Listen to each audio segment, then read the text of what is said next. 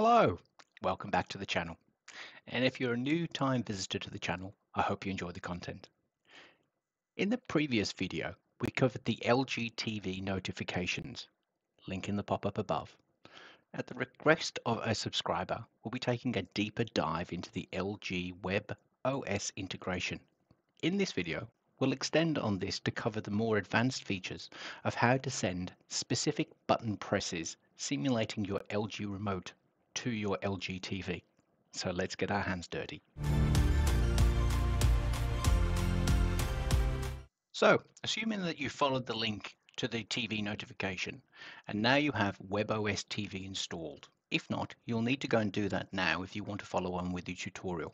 Fun fact, there are 254,000 people who have Home Assistant installed, according to the Home Assistant analytics.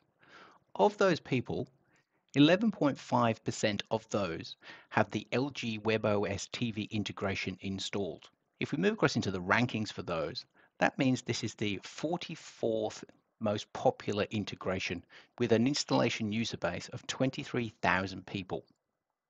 That's 23,000 of you that are currently using it and a lot more people that are probably want to be using it after watching this video.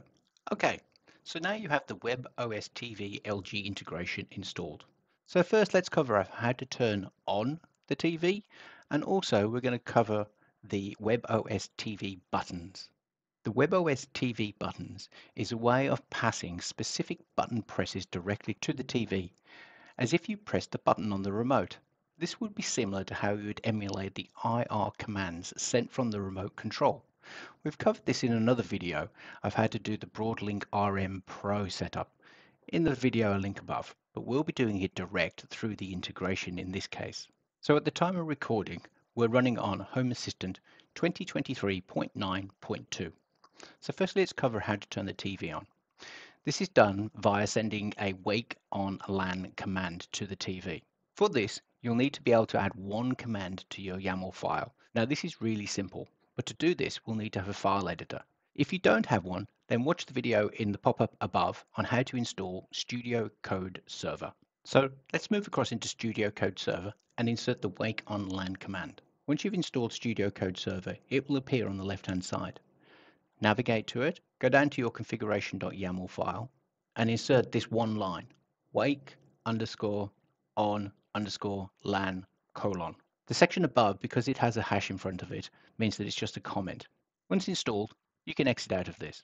This will tell Home Assistant that you're using the wake on LAN functionality, and it will also allow Home Assistant to send a packet of information down to your network to your LG TV. Now let's see how we can use the LG WebOS TV integration to do the more advanced feature of buttons. In the documentation, you'll see it's called webostv.button, and there's a list of all of the different buttons that you can emulate via using this functionality. This is important as the documentation I found wasn't accurate and that the configuration needed to be varied slightly. But let's go through and have a look at it.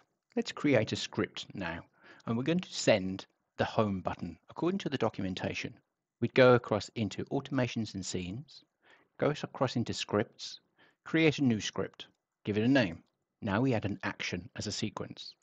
We'll call a service. We'll search for WebOS Smart TV button. Scroll down, it asks for an entity.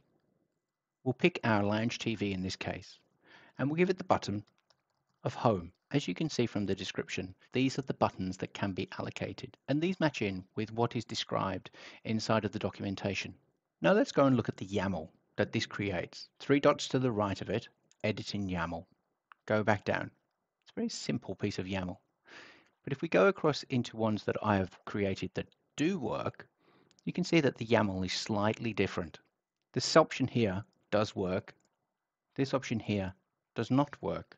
Therefore, I'd recommend that you copy the code from the description below and you paste this into the call for WebOS Smart TV button, and then change the value associated with the variable button to one of the predefined variables as noted in the documentation. It should then work for you. Moving back to our test button, let's change this code to match what we know does work. And let's change the asterisk to home. Now let's save that. Let's duplicate this script, change the name to left, and our button variable also to left, and let's save that. Duplicating again, changing this left to right, changing it to YAML, change this also to right, and save that. Now we have our 3 test scripts for home, left, and right, but we're missing one, how to turn on the LG TV. So to do that, we're going to utilize the existing ones to keep the naming convention consistent. Pick the home one, duplicate, change the name to turn on. Go down to the service call, delete what's there at the moment, search for wake. Wake on LAN send magic packet will appear.